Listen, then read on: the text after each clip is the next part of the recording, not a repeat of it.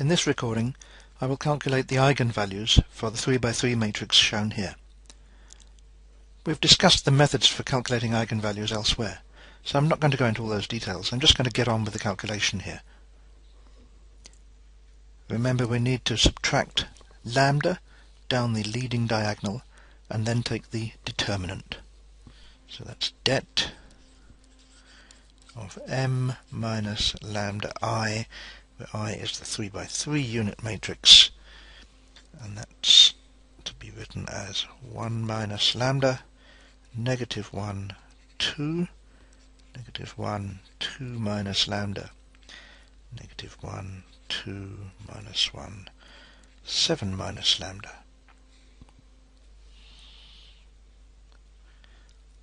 I'm just going to expand that determinant.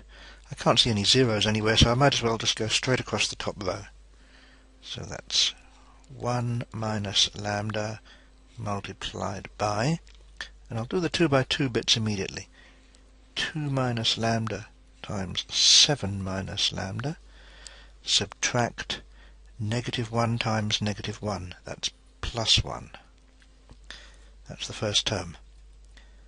Moving along the top row, the next entry is negative 1, this one. But we alternate the sign, so the next term should be plus 1, and I won't write the 1. Then we need the 2 by 2 determinant formed from the negative 1 over here and the 7 minus lambda here.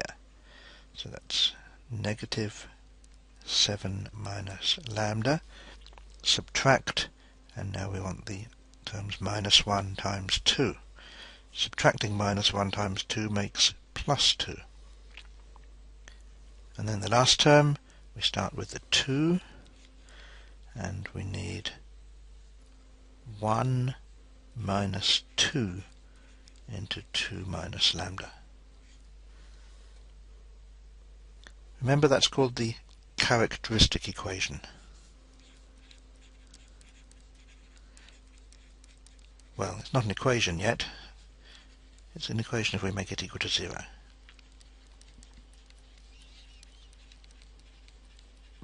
And of course that's what we've got to do to find the lambda.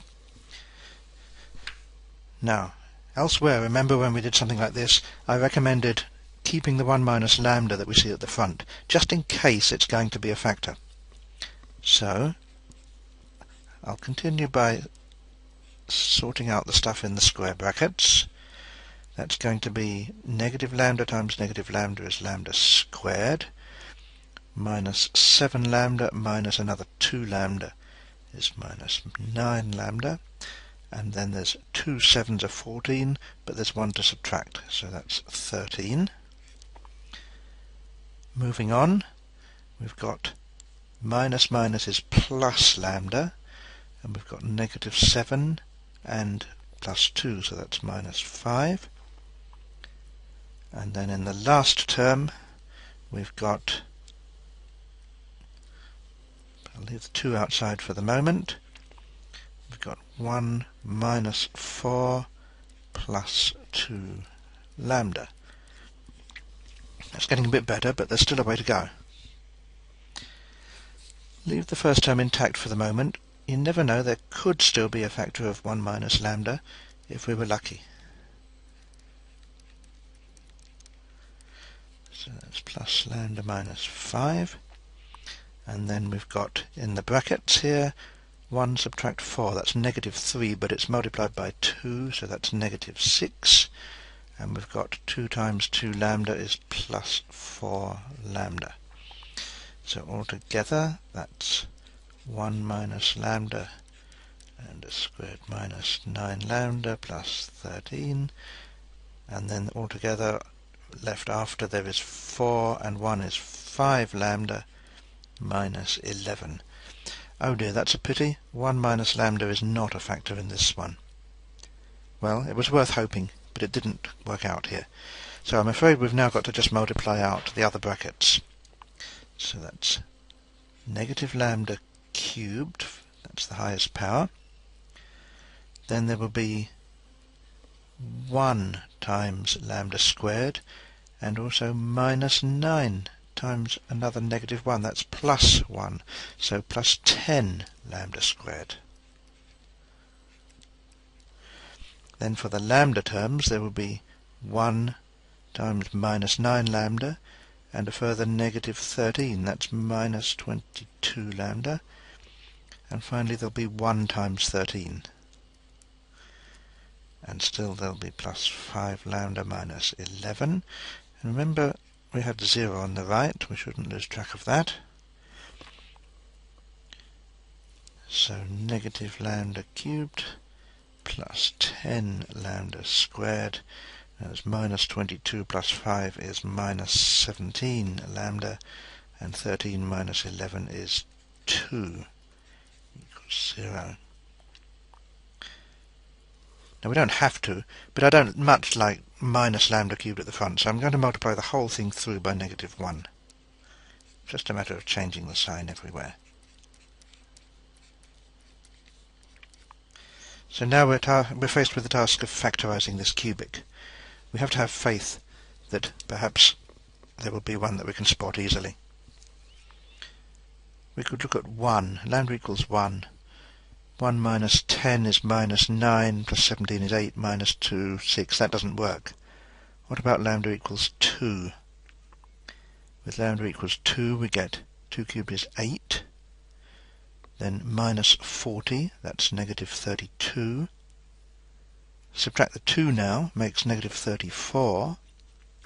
And 2 17s are 34. So that's negative 34 plus 34. So lambda equals 2 works.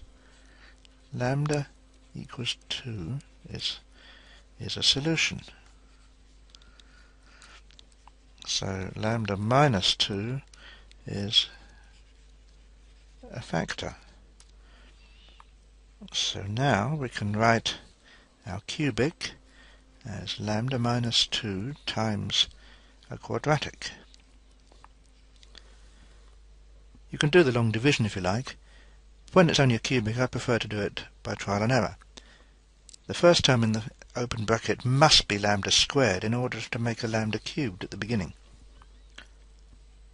Now written so far we've got minus 2 lambda squared only, but we've got to make minus 10 of them. That can only come by introducing a lambda term, and it will have to be minus 8 lambda, so that the lambda squareds altogether contribute minus 10. Now as for the constant, we've already got a minus 2 in the first factor, and we've got to make minus 2 in the final expression, so that means that the constant must be 1. Assuming that we've correctly identified the lambda minus 2 factor, the quadratic factor must now be right. Okay, so let's finish off by now solving. Lambda must be 2. I don't know whether you can see it or not very quickly, but I can see that that quadratic is not going to factorise easily, so I'm just going to go straight for the quadratic formula. Lambda equals 2, or lambda equals 8 plus or minus root 64 minus 4 over 2. So lambda equals 2 or 4 plus or minus 64 minus 4 is 60, and 60 is 4 15s. If we pull out the 4 through the square root, it makes 2, which will cancel the 2 underneath, so we'll have plus or minus root 15. And those are the 3 eigenvalues. I'm not going to find the eigenvectors for this matrix. The lambda equals 2 wouldn't be too difficult, but I don't much fancy doing a Gaussian elimination with 4 plus or minus root 15s in the middle. That would be rather messy.